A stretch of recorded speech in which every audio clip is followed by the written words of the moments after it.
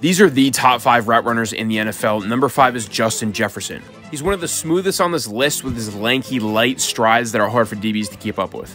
He's actually one of the few guys who rounds off a lot of his routes but doesn't let it slow him down. This also helps a lot with injury prevention as well. Now, a lot of people only think Tyreek Hill is about speed, but he's my number 4 route runner because he gets more separation than literally anybody. Just because he doesn't have the super fancy footwork doesn't mean he can't cut angles harder than any other receiver. He's the most unguardable receiver in a 1v1. Number 3 is Cooper Kupp, the guy who seems to know exactly where he has to be at all times. He's extremely strong throughout his entire route, knocking a lot of people over without drawing penalties, and he always gets to the open zone. The only reason he's really not any higher is because he doesn't run many go or fade routes because he doesn't line up on the outside too often. Now, the top 2 guys do everything to perfect technique. It's very, very hard to separate them, but personally, I have Stefon Diggs number 2, and then I have Davante Adams number 1 because I think he is the best release in the entire NFL.